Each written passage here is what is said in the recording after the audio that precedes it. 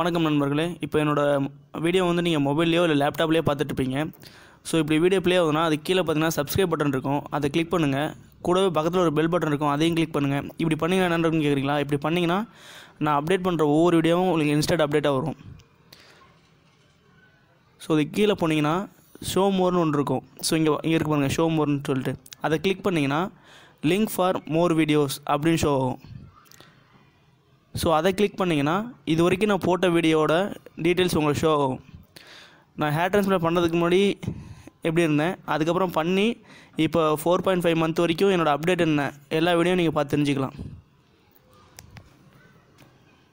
Hi friends, நான் mind பேசுகிறேன். So இந்த வீடியோவில் நம்ம என்ன பார்க்க போகிறோன்னா, ஸோ நான் கேட்டிருந்த மாதிரி என்னோடய வாட்ஸ்அப் மெசேஜுக்கு வந்து வியூவர்ஸ் வந்து அவங்க கொஸ்டின்ஸை வந்து ரெக்கார்ட் பண்ணி எனக்கு வாட்ஸ்அப் மெசேஜ் அனுப்பிச்சிருந்தாங்க. ஸோ அதை வந்து நான் ஒவ்வொரு வீடியோவிலையும் நான் இப்போ வந்து அந்த வாய்ஸை ப்ளே பண்ணி அதுக்கு ஆன்சர் பண்ணிட்டு வரேன்.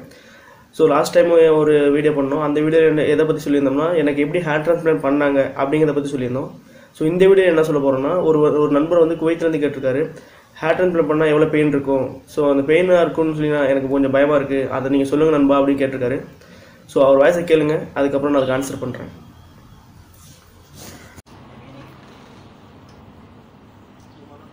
ஹலோ பிரதர், நான் வினு, நான் குவைத்தில் இருக்கேன். இந்த ஹேர் ட்ரான்ஸ் வீடியோ பார்த்து ரொம்ப நல்லாயிருக்கு, அவங்க அப்டேட் பண்ணதெல்லாம் நல்லாயிருக்கு. நான் என்ன டவுட்னா, அது என்ன பெயின் இருக்குமா இல்லை இதெல்லாம் இருக்குமா? ஏன்னா பேண்ட் இருக்குது ஹேர் ட்ரான்ஸ்ஃபர் பண்ணக்கு, பயமாக இருக்குது. என்னென்னா பெயின் ஜாஸ்தியாக இருக்குமோ, அதான் ஏதோ ப்ராப்ளம் வருமோ, அதனால் கேட்டேன். இருக்கிற இந்த கொஸ்டின் வந்து எல்லாத்துக்குமே இருக்கும், எனக்கும் இருந்தது. ஹேர் ட்ரான்ஸ்பிளான்ட் பண்ணுறதுக்கு முன்னாடி எனக்கும் வந்து ஹேர் ட்ரான்ஸ்பிளான்ட் எப்படி பண்ணாங்கன்னா பெயின் இருக்குமா இருக்காதா அப்படிங்கிற பயம் எனக்கும் இருந்தது. ஸோ இப்போ வந்து அதுக்கு நான் வந்து இப்போ எனக்கு ஆன்சர் கிடச்சிருக்கு. ஸோ அந்த ஆன்சர் நான் உங்கள்கிட்ட சொல்கிறேன். இப்போ வந்து அவங்க வந்து நம்மளோட சதையை கிழிச்சு உள்ள எதுவுமே ஆப்ரேட் பண்ண போகிறது கிடையாது. அவங்க ஆப்ரேட் பண்ணுற போகிற இடம் எல்லாமே தோலில் தான் ஆப்ரேட் பண்ண போகிறாங்க.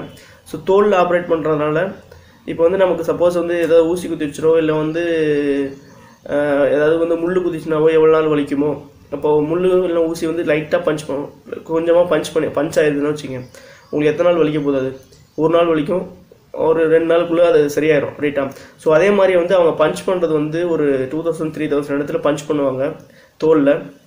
ஸோ அந்த பெயின் வந்து இருக்கும், பட் ஆனால் அவ்வளோவா இருக்காது. ஏன் வந்து அவ்வளோவா இருக்காது அப்படின்னு சொல்கிறேன்னா, பெயின் வந்து அந்த தோலில் பண்ணுறதுனால அது பெயின் சீக்கிரம் போயிடும். ஒரு 3 days 4 daysக்குள்ளே வந்து பெயினோட அளவு குறையும். பட் உங்களுக்கு எப்போல்லாம் பெயின் இருக்கும் அப்படின்னா, நீங்கள் வேகமாக சிரிக்கும் போது, தும்பும் போது, அந்த சமயத்தில் வந்து இரும்பும் போது, அந்த சமயத்தில் வந்து பெயின் இருக்கும். ஏன்னா வந்து எப்போல்லாம் நீங்கள் வந்து இந்த மசில்ஸுக்கு வந்து மூமெண்ட் தரீங்களோ அப்போ வந்து பெயின் இருக்கும். பட் ஆனால் அந்த பெயின் வந்து அவ்வளோவா இருக்காது. ரொம்ப நீங்கள் நினைக்கிற மாதிரி இப்போ மற்ற ஆப்ரேஷன் பண்ணுறவங்களுக்குலாம் வந்து அவங்களால ஏஞ்சி நடக்க முடியாது, எதுவும் பண்ண முடியாது, அந்த மாதிரி பெயின்லாம் இருக்காது. பெயின் இருக்கும், பட் அப்படிங்கிற மாதிரி சுருக்குன்னு சொல்லுவாங்கள்ல, அந்த மாதிரி வந்து லிட்டில் பெயின் இருக்கும். அது வந்து எத்தனை நாளைக்கு இருக்குன்னா, ஒரு 5 மேக்ஸிமம் போனால் ஒரு 20 நாள் வரைக்கும் தான் இருக்கும். ஸோ மற்றபடி நீங்கள் நார்மலாக ஹேர் ட்ரான்ஸ்பிளான்ட் பண்ண அப்போலேருந்தே ஒரு 1/2 hourல அன்னைக்கு முடிச்சுட்டு வெளியே வந்து கூட நீங்கள் நடக்கலாம், நீங்கள் சாப்பிட்லாம், மற்றவங்கள்ட்ட பேசலாம். ஸோ மற்ற ஆக்டிவிட்டீஸ்லாம் உங்களுக்கு நேச்சுரல் உங்களை வாழ்க்கையில் நீங்கள் பண்ணுற ஆக்டிவிட்டீஸ் எதுக்குமே வந்து அது தடையாக இருக்காது. நீங்கள் என்ன வேணால் பண்ணலாம்.